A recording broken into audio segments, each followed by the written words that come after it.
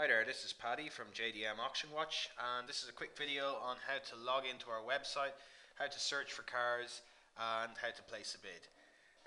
So to get started, the first thing you need to do is go to this site here that you see in front of you, and you can do that by either going to auctions.jdmauctionwatch.com or going to www.jdmauctionwatch.com and clicking on the live auctions link.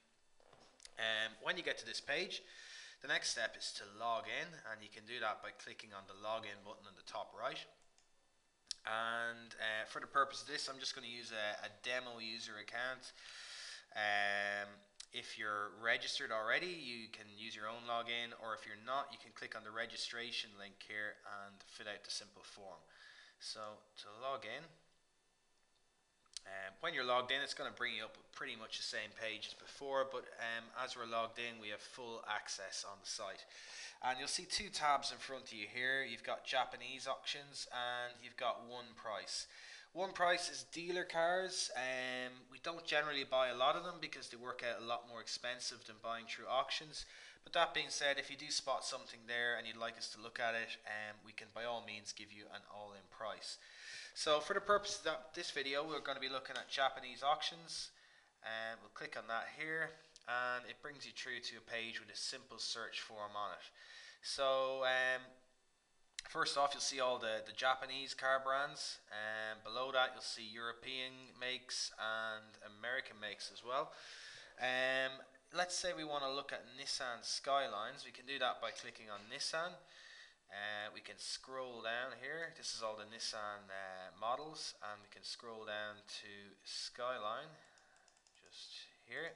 And it shows that there's 341 of them live in the system right now, and when we click on it, it gives us 18 pages of cars. So you can click on all these here or go through them all, or alternatively you can narrow them down using the search options here. So for example, in this video we want to look at, let's say, GTR Skylines, and we know they're 2.6, so we can go into the CC here and narrow that down to 2.6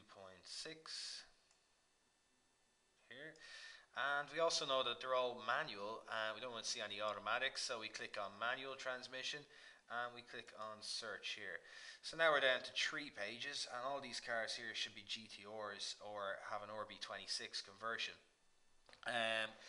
So we can look here at what information it gives us. It gives us 3 pictures initially, the lot number, it gives us the auction date and the auction house below. The auction date is quite important because that's the day the car goes through auction, and that's in Japan time. So if you're from the UK or you're from Ireland, then you need to look at that date very carefully, because you will always have to bid the day before. So if with this car, the auction date is the 20th of the 8th, so we'll need a bid by the very latest on the 19th of the 8th that evening. So looking at the other information, we see it's 2002, BNR34 is obviously the chassis code, just says GTR modified. This here tells us what gearbox type is in it. It's 6-4 gears, so 6-speed manual. If it's automatic, obviously we filtered it here, but if it was automatic, you'd see AT or FAT listed here. The CC is obviously 2.6. You see the color, gunmetal, and then full 4-wheel drive, that's the drivetrain, and then see the 280 brake horsepower, which is the original manufacturer's horsepower rating. Over beside that you see the mileage, and then you have the grade, which is 3.5 for this car. So to narrow it down even more, let's say we want to look at R32 GTRs only. There's 2 ways of doing that. We can limit that by the years the R32 GTR was made, so we can go say 89 to 94, or we can also click on the chassis code here, so BNR32. So if you click on that one and click search, you'll get a full listing here of all the R32 GTRs available right now at auction. So let's say we want to look at one of these, and we'll see if we can pick a good one. So it's the second page, and we can click on this one here, which is a nice grade 4 car, which is 51,000 kilometers.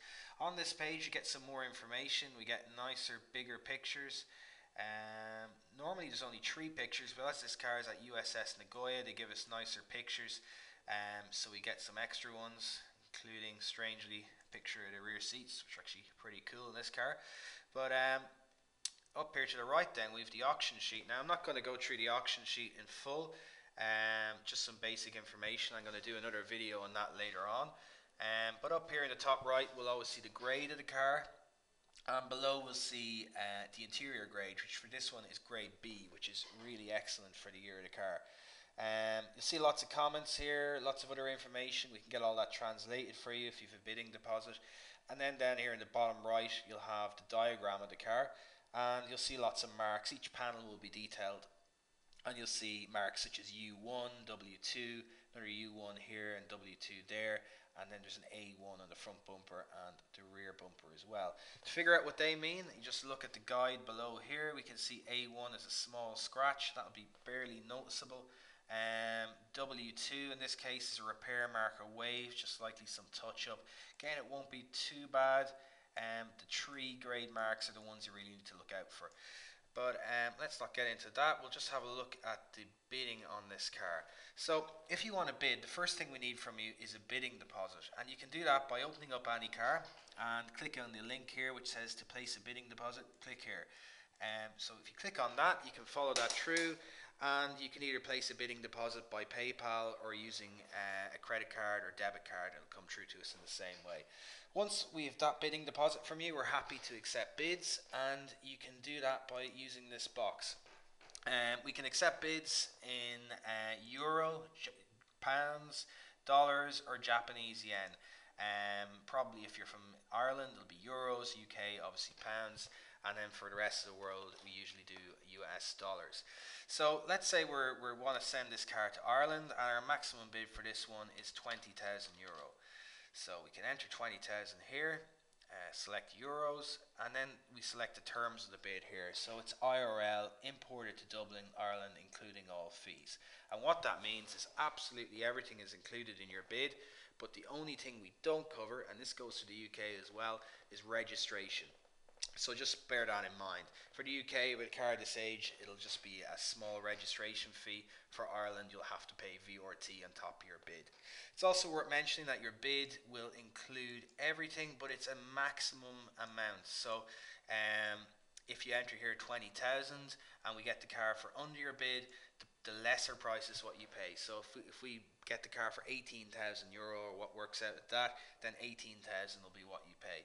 Also below here you have your notes box. You can enter any conditions here or any notes for us to pass on to the inspector who'll check the car. And then once you're happy, you can click here to place your bid. It'll ask you to agree with the terms, and we should get confirmation, which is here. Now, if you can also please make sure you get an email confirmation from us as well that we've accepted your bid, and that way you know it's been processed for sure. Then obviously due to the time difference, we will let you know the following morning how your result went. And that's pretty much it for this video. As always, if you've any questions, feel free to ask. We'll do our best to answer them, and look forward to talking to you soon.